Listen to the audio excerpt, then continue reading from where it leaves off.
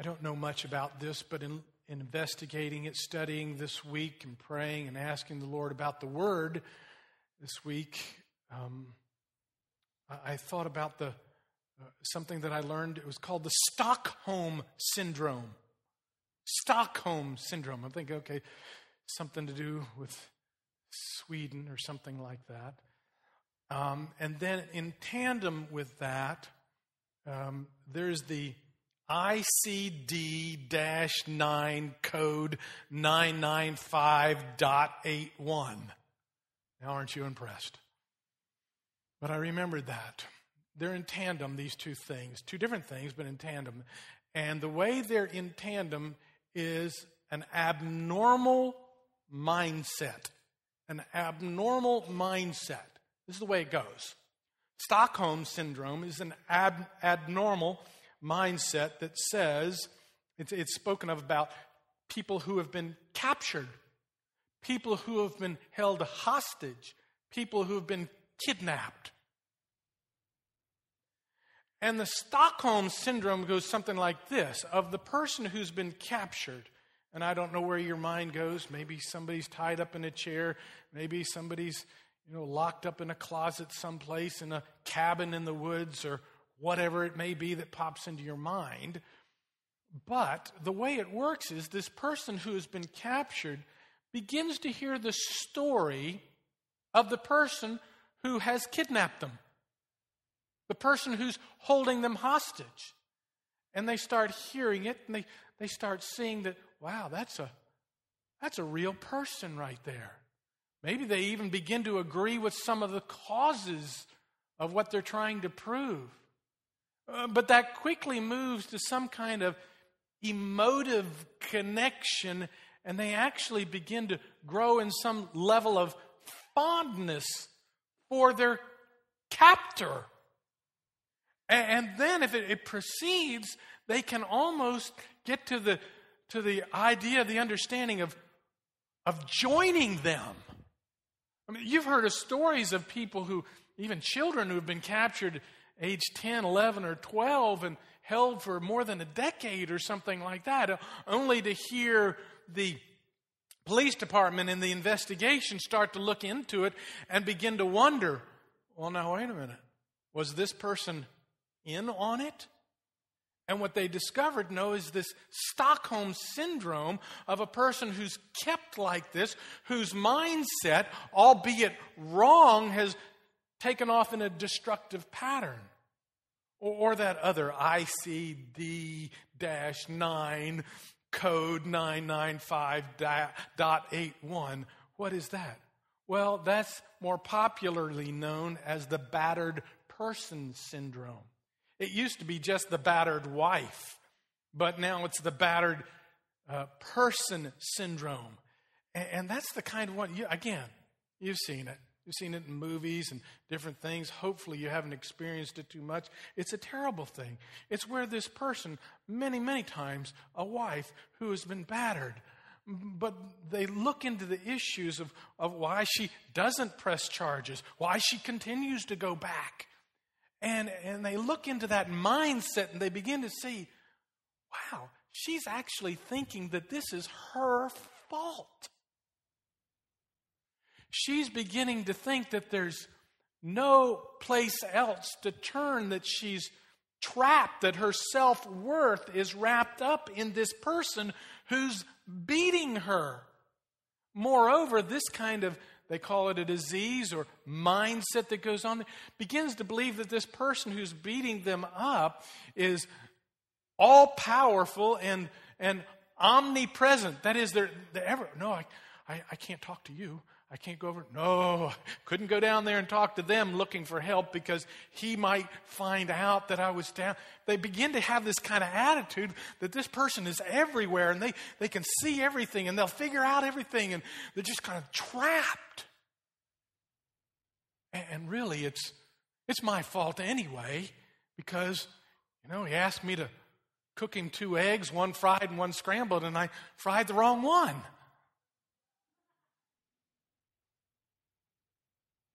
Making light of something incredibly serious, I know.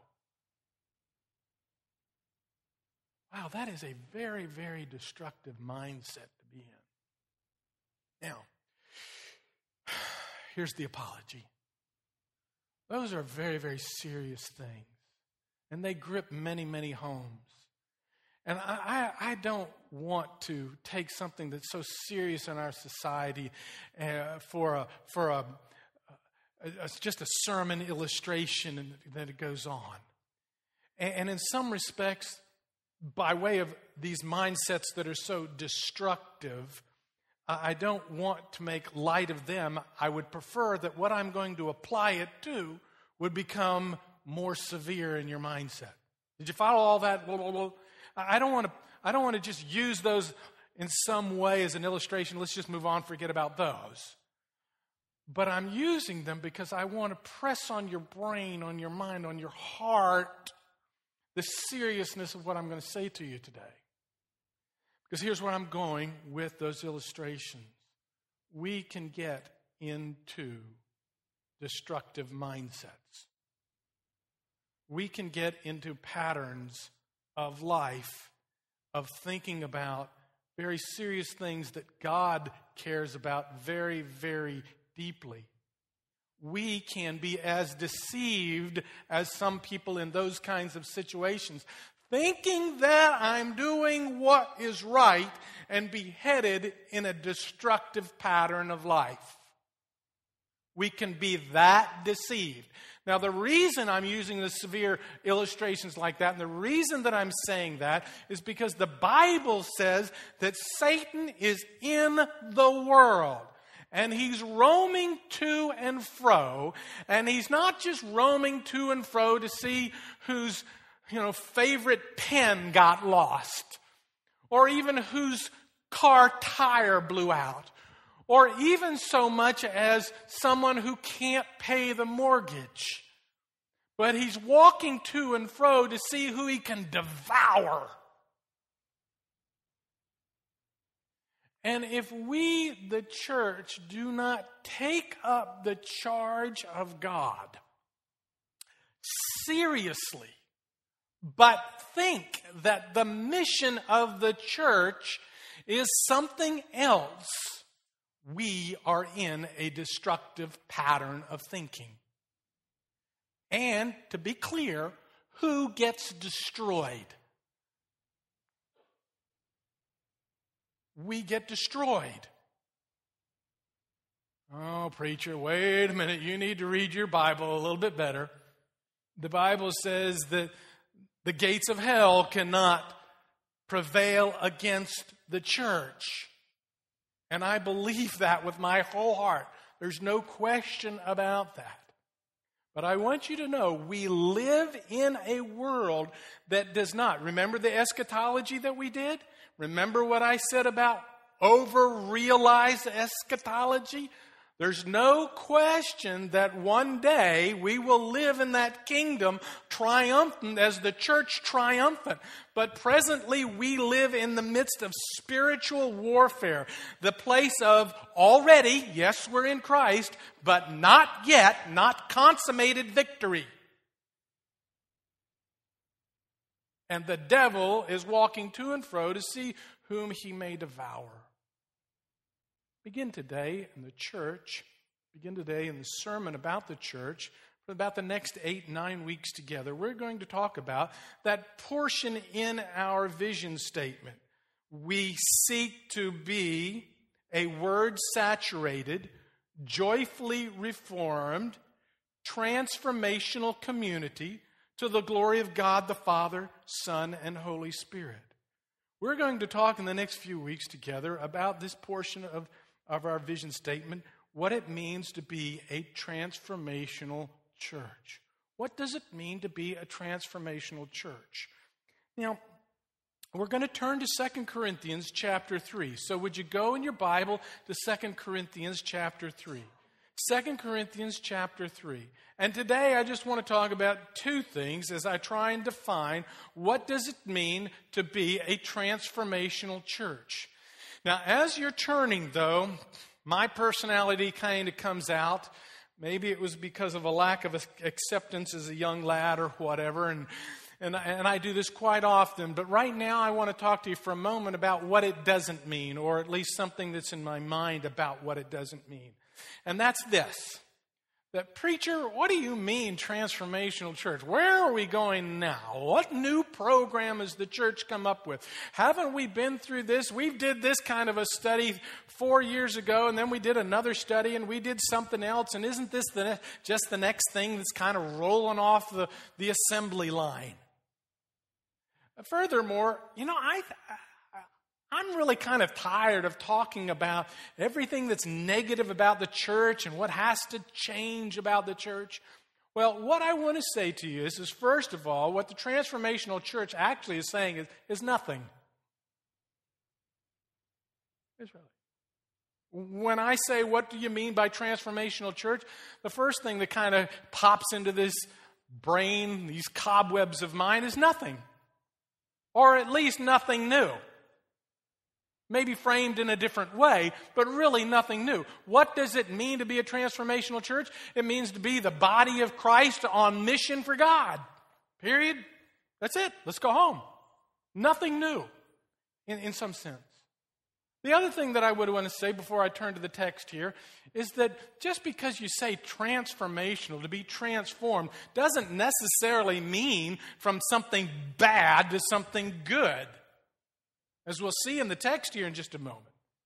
It's a growing process, a transformational.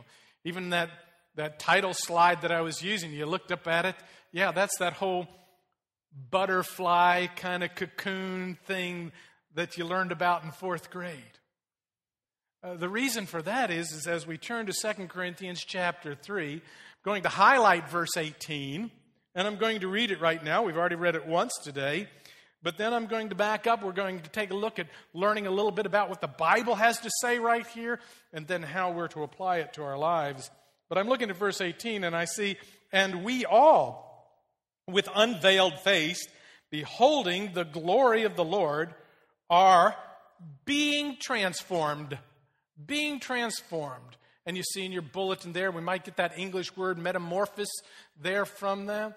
Metamorphuomai is the Greek word, metamorphuomai. That's the verb. In this case, in this place here in the text, it's a present participle. We're being transformed. And in the original language, when something's in the present tense, it's an ongoing, it's a continual action kind of a thing. And so not only are we being transformed now, we're continuing to be being transformed on and on and on. And that's that verb in the Greek language, metamorphuomai. Kind of fun to say. Say it about 10 times and you'll have it. You see that being changed. Well, let's take a look at the context of what Paul is talking about here so that we make sure that we understand this verse in the way that the Lord wants us to. So here, Paul, in chapter 3 of 2 Corinthians, now we call it 2 Corinthians. It most probably is 3 Corinthians. We have 1 Corinthians that we can read through. But probably there was a letter, more definitely a letter in between the two that we don't have. Probably a letter that Paul sent to the people at Corinth that pretty much chastised them. Pretty much stuck his bony finger out in their face and said, I have some serious challenges with you. Because in this letter, he writes about a severe letter, a severe statement that he made to them, and his reluctance to come back to them with a severe tone again. And so therefore he writes here, and I'm over in chapter 3 and verse 1, it says, are we beginning to commend ourselves again, or do we need, as some do, letters of recommendation? He said, we don't need any letters of recommendation because you are our letter. The fact that you are following Christ proves our ministry, is what he's saying there. And then begins to talk about the different kinds of ministry and relates them to the Old Testament. Look at verse 3. And you show that you are a letter from Christ delivered by us, written not with ink, but with the Spirit of the living God, not on tablets of stone, but on tablets of the human heart. Now, when the word tablets comes to you, not tablets of stone, what do you think of? Think of the Ten Commandments, don't you? Sure. So let's look a little bit further. That's Moses and the Ten Commandments, verse 7. Now, verse 4. Such is the confidence that we have through Christ toward God, not that we are sufficient in ourselves to claim anything as coming from us, but our sufficiency is from God, who has made us competent to be ministers of a new covenant, not of the letter, but of the Spirit. For the letter kills, but the Spirit gives life. So now I'm a minister of a new covenant, not the old covenant, not the covenant of Moses and the Ten Commandments, but of the Spirit that gives life. Verse 7. Now if the spirit of death carved in letters on stone, wow, Romans tells us that the law can only bring about death. And so he says here, now if the ministry of death carved in letters on stone came with such glory that the Israelites could not gaze at Moses' face because of its glory, which was being brought to an end, will not the ministry of the Spirit have even more glory? Now, I don't know about you, but sometimes when I read Paul, he's really going with these tongue twisters or these mind teasers. And he kind of goes back and forth, and I have to read it 2 or 3 times to try and get the understanding of it. He's simply saying here that there was a time when those letters written on stone had glory. They've come to an end, he says, but they used to have glory. And now what we have is the Spirit of God who is written on our hearts. Now, if that had glory, this has got more glory. This is even better. Now, let's continue. Verse 9. For if there was glory in the ministry of condemnation, the ministry of righteousness must far exceed it in glory. Now, we're going to talk a little bit more about this in weeks to come. But right now, I just simply want to say, he's saying that those letters written on the stone, they could only do one thing in your life. And they were meant to. So that's why he also says it was good. But they could only do one thing, and that was tell you you're wrong. Tell you you're wrong. Tell you you're wrong. I had a friend in high school. He was beginning to think that he was a stand-up comedian. And at times he was funny, but one of his little gigs, one of his little gags, one of his little things was in 3-year-old fashion to come up and put his finger in my chest, literally touching it all the time, and just say, liar, liar. No matter what I said, didn't matter. You know, I think the Colts are going to win this weekend. Liar, liar, liar. Just continually. He thought it was funny. I tell you, I didn't play basketball in high school. I wrestled. And I tell you what, I wanted to grab that guy and throw him. Liar. Liar. And the physical contact had something to do with it too. Liar. Liar. You ready for me to stop this illustration? Huh? Liar.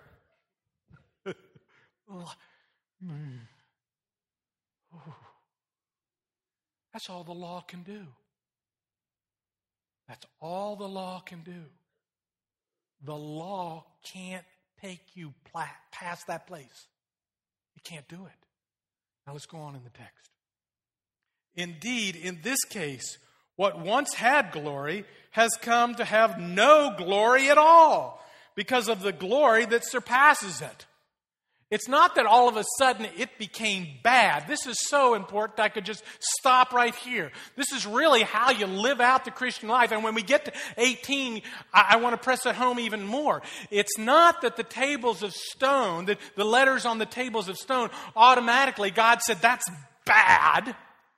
What he did was he brought something that was so much better that you wouldn't even think about that.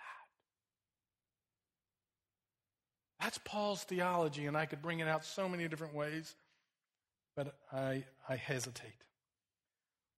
For, in verse 11, if what was being brought to an end came with glory, much more will what is permanent have glory. Since we have such a hope in verse 12, we are very bold, not like Moses, who would put a veil over his face so that the Israelites might not gaze at the outcome of what was being brought to an end. But their minds were hardened. Now, some of you might know not all of this because you hadn't studied this Old Testament. If you're kind of a novice to the Bible and you're growing in it, you might not. Paul uses this language about Moses. Let's just go back there for just a moment. And this is the scene that Moses, the Bible tells us, led the people wandering in the wilderness during a period of time. This Moses and the children of Israel who were following him would travel around the Sinai Peninsula, and before they entered into the Promised Land, which is now present-day Israel, they were wandering around. And the Bible says that they were led by a cloud by day, and by fire by night. And the Bible says that actually, when we talk about this aimless wandering around, it's not true. Actually, God was directing the whole way. And a cloud would raise up in the daytime and it would go out like this. And the Bible says whenever that cloud stopped and sat down, Moses, that's where I want you to camp. You can see it at night because it's a pillar of fire by night. So keep following it this way. And when that stops and plants down there, that's where I want you and all the people to camp. I want you to put the tent of meeting, the tabernacle, in the center and let all the people live around it.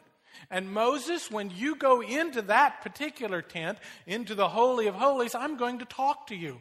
I'm going to talk to you face to face. So that's what Moses did in the Old Testament. He did that. They camped. And Moses, from time to time, would go into that temple. And after he came back out from that temple, his face was glowing. His face was shining. In fact, his face was shining to the extent that the people are looking at Moses and they're afraid of him. So Moses, so that the people wouldn't be afraid of him, after he'd gone in and come back, put a veil over his face to hide his face so that people wouldn't see it glowing. This is what Paul is talking about in 2 Corinthians right here. So I'll go back to 12 again. Since we have such a hope, we are very bold, not like Moses, who would put a veil over his face so that the Israelites might not gaze at the outcome of what was being brought to an end. Well, Moses would go in, he'd talk to God, God would give him the commandments, the laws that he wanted to tell the people, and so he would go back out. But he put a veil over his face so that when he told them the laws, they wouldn't be afraid because his face was glowing. So that's what he means by his ministry that was coming to an end, because it wouldn't continue. But their minds were hardened, for to this day, when they read the Old Covenant, the same veil remains unlifted, because only through Christ it is taken away. Yes, to this day, whenever Moses is read, a veil lies over their hearts. But when one turns to the Lord, the veil is removed. So Paul is using some analogy, some language to say to the Jews during his time, his audience there, and there was a mixed group in Corinth, both Jews and Gentiles. To this day, it's like they can't see. Their eyes are blinded. Even when Moses is read today, they're not turning. They're not obeying because there's a veil. There's a veil there. But now it says in the Lord Jesus, that veil is lifted and we can now see. So let's read it. But when one turns to the Lord, in 16 again, the veil is removed. Now the Lord is the Spirit. And where the Spirit of the Lord is, there is freedom. And we all, see? Now who's all? Who's Paul saying? We all who know the Lord Jesus Christ. Now we all with unveiled face. Now we all, unveiled face, beholding the glory of the Lord, are being transformed into the same image from one degree of glory to another. For this comes from the Lord, who is the Spirit. The Bible says, now here it comes, The Bible says that anybody who knows the Lord, the veil has been lifted, and you, if you know Him, are being changed. That is not an invitation to be changed. That is a declaration of your current condition. That is not an invitation. You're not going to see as an application of this sermon. I beg of you to be transformed by the Spirit of God. I'm not going to do that. I am going to ask you, is there evidence that you're being transformed? I'm going to look at my watch. I'm just talking to you. There are times, much like that battered syndrome, that I'll admit, I listen to AM radio. And every now and then, might be late at night, especially when I used to preach all over the land, I'd be driving back late at night. And Dr. Laura would be on. Anybody ever heard Dr. Laura? I appreciated at least something about Dr. Laura. Dr. Laura would be on the phone talking to a gal and say, well, tell me the situation. Well, I've been married to this guy for 3 years and really not the kind of guy that I thought that he was. And, the other day he pushed me. First time he's ever done that. Oh, really, she says. And has he ever done this? Well, yeah, he did that. And has he ever stayed out and done that? Yeah. And, she goes through her list. I'm trying to be quick about this because it really wasn't in the sermon notes.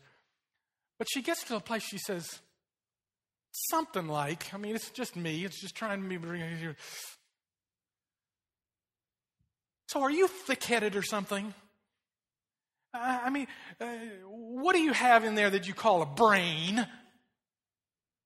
Are you just a blockhead? What do you mean to tell me that after he's hit you, he stay out all night, he treats the kids terrible, that he's really a good guy?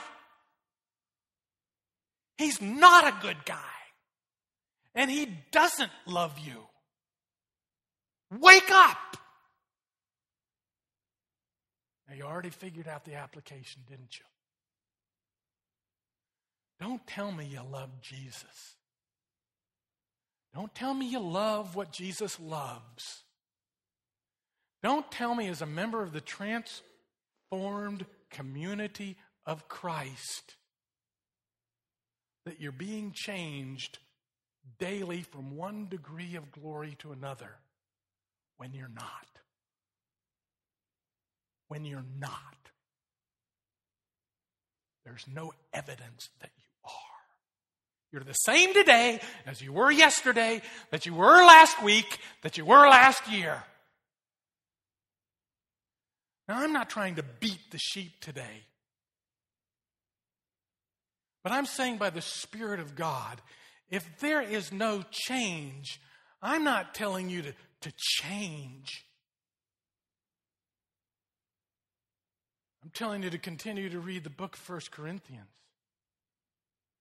Eventually, I'm going to get to the place where it says, test yourself to see if you're in the Spirit.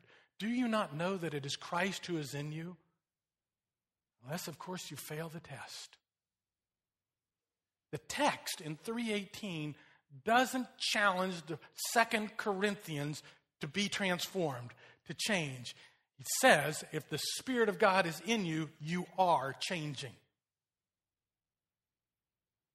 That's the first thing that a transformational community means. And the second thing, from 2 Corinthians 3:18, quickly over to 2 Corinthians 5:18. And I'll do this, but we're going to spend the next 9 weeks unpacking this together. Maybe not from just the same text, but from 2 Corinthians. And unlike my normal pattern that I begin in chapter 1, verse 1, and go through the book, I'm just going to choose out text from 2 Corinthians for the next about 8-9 weeks together. But take a look now, before we finish today, at 2 Corinthians chapter 5, verse 18. I'll go back a little bit to verse 16, the beginning of the paragraph. From now on, therefore, we regard no one according to the flesh. Even though we once regarded Christ according to the flesh, we regard him thus no longer. 17. Therefore, if anyone is in Christ, he's a new creation. It doesn't say. What I want you to do is make yourself a new creation. It says that you are a new creation. The old has passed away. Behold, the new has come. Now 18. All this is from God, who through Christ reconciled us to himself and gave us the ministry of reconciliation. That is, in Christ, God was reconciling the world to himself, not counting their trespasses against them, and entrusting to us the message of reconciliation. Therefore, we are ambassadors for Christ, God making his appeal through us. We implore you on behalf of Christ, be reconciled to God. For our sakes he made him to be sin who knew no sin, so that in him we might become the righteousness of God.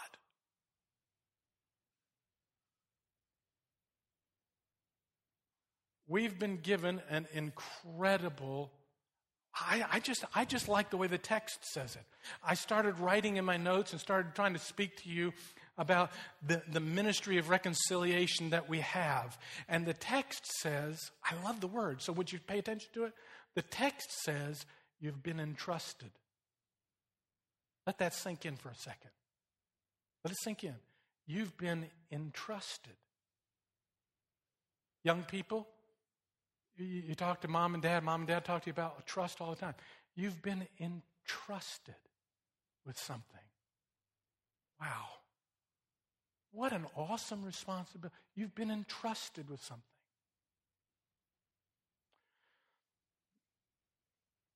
God's entrusted something to us.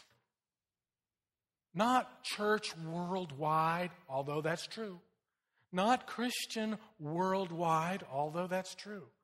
Now I'm looking into your faces, and I'm thinking about the cars that are driving by right now.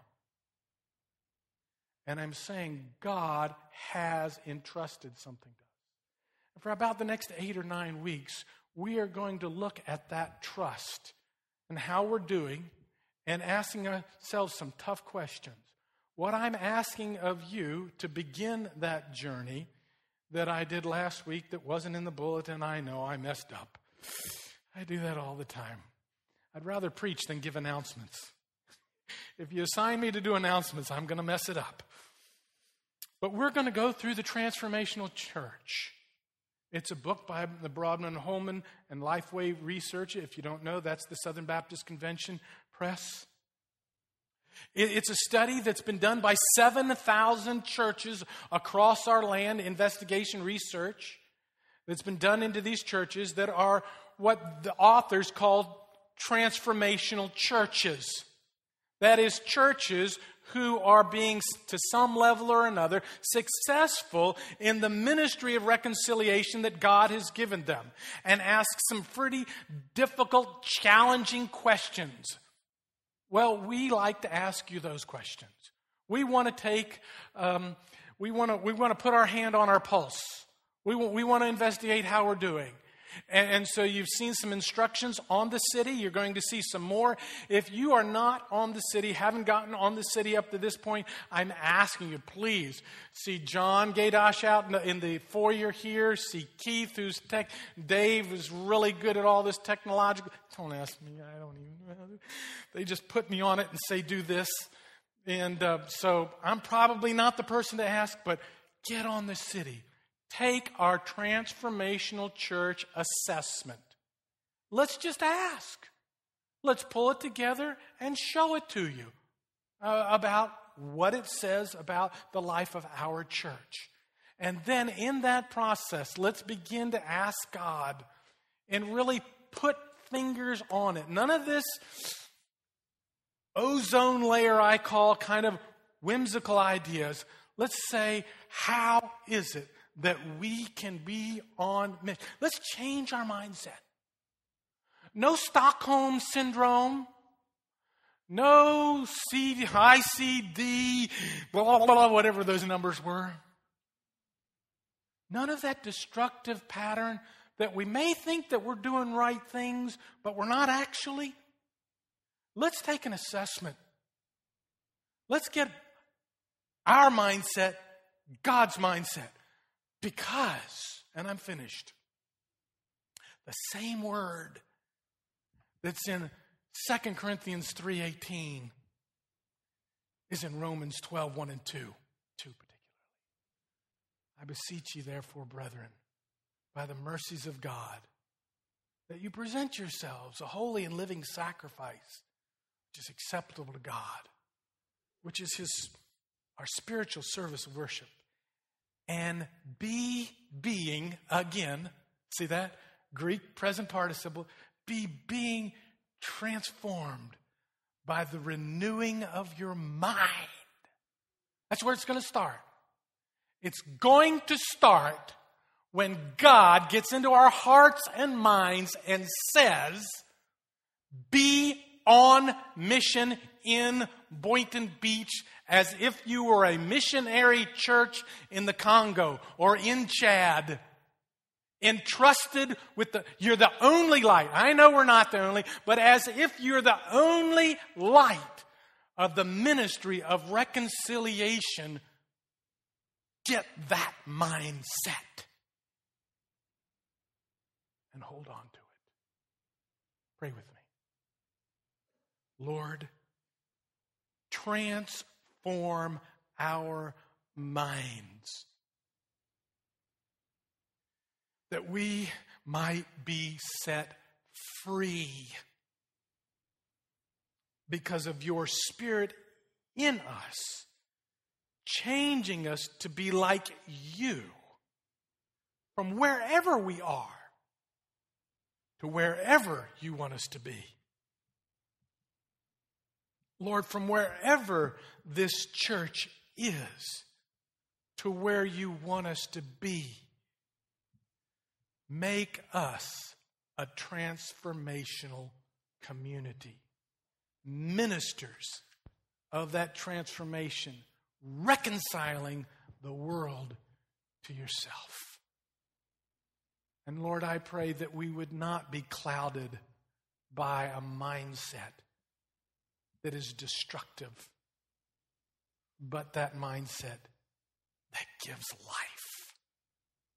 I pray in Jesus' name.